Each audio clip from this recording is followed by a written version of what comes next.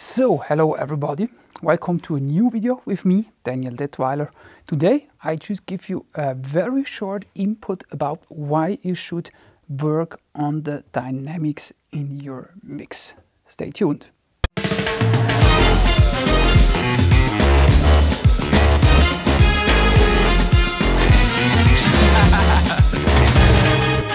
So, actually you all know that we use compressors all the time in the mix, don't we? And lately I've been asked by some students, why do we compress? Why couldn't we just leave the dynamics played by the musicians as it is and just get that to tape or to Pro Tools nowadays? Well, and I think that's a brilliant question. There is a lot of talk about that one in my paid masterclass. However, yeah, let me just explain this in about 10 minutes, just really the basics and what it's all about. So, first of all, if you are listening music live, well, that's great. And that's something totally different than if you are listening to music on speakers. The main difference is that live, the volume of musicians is set by themselves. Or if it's a concert with a mixing engineer, then it's set by the engineer. However, the listeners at the concert have no control over the volume.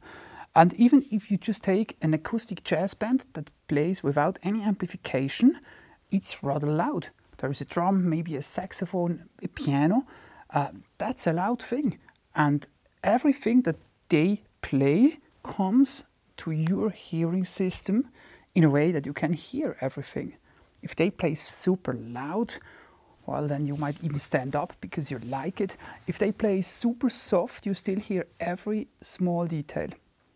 And as you might know or not, every tone that happens in music has harmonics.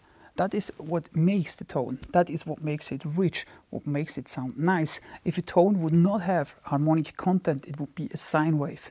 And the sine wave is not something we would like, and it's not something that happens in nature. All instruments have harmonics. And the harmonics, the upper harmonics, are obviously lower in level than the lower harmonics. So what happens if the musician plays at the soft level, at the low level, is that the upper harmonics are also even lower. Now, the difference between listening to music at home is very clear. Somebody at home that puts in a CD or listens to music on Spotify, what is the first thing that this guy will do? Well, he goes to the volume knob and he sets the volume at the level that he likes to listen this music on. And this is really important, and sometimes I think that musicians and even sound engineers just forget about this. Well, the volume is not the same as it was on the stage. And mostly the volume will be lower.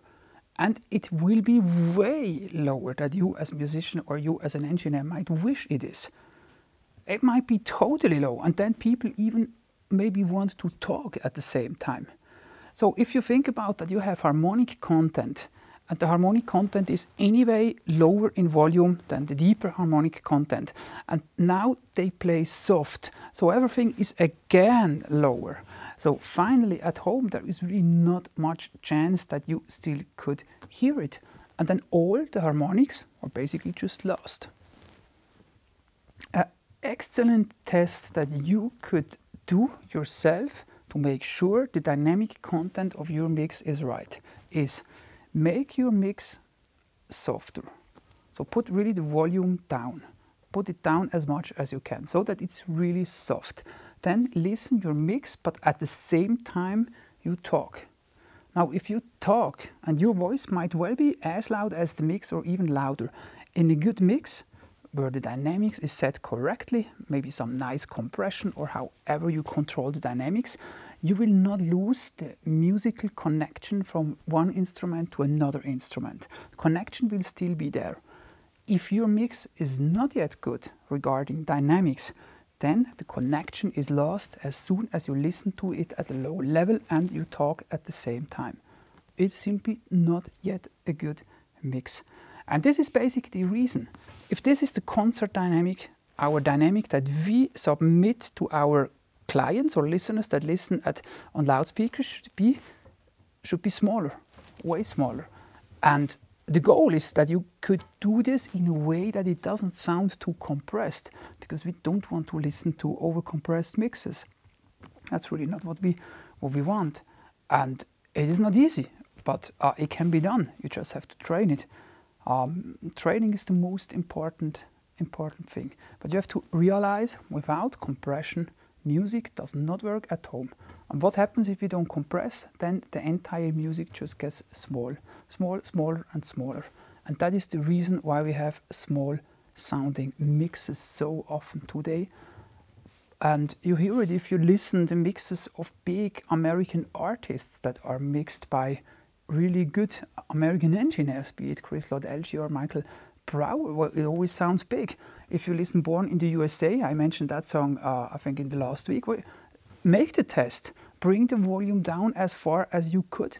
Talk, but you will not lose the musical connection, because you still can hear all upper harmonics well. This goes for every good mix. This is one of the differences between a good mix and a bad mix. It's the harmonic content is heard always on a good mix, and it's not heard on a bad mix. And finally, whatever happens in music must be heard on loudspeakers, otherwise something is missing.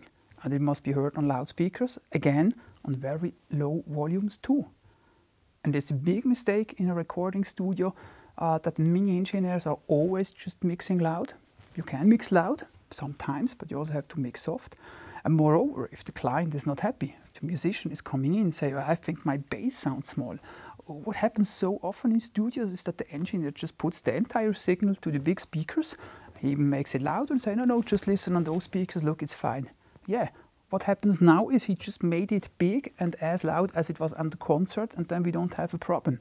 You can also try this with a snare. If you have a small sounding snare, if you listen it louder, all is good. But your listener at home won't put it louder. They will put it lower. So yeah, that is my very short extract about dynamics. If you want to have more information, there is I think a 1-hour tutorial on YouTube on this topic that is free. It's called Why Your Mix Sounds Small. I believe it's called like this. Or you'll find it if you enter my name in YouTube. Or then there is really a lot of information about this topic in my masterclass that I could really recommend you to buy it. It's not expensive. It's on sale at the moment for $110. Take that if you really want to comfort with the topic. But once for sure, it has to be trained. Okay, so thanks for watching. Subscribe to the channel, ring the bell, go to my homepage to see the masterclass, and see you next time. Bye.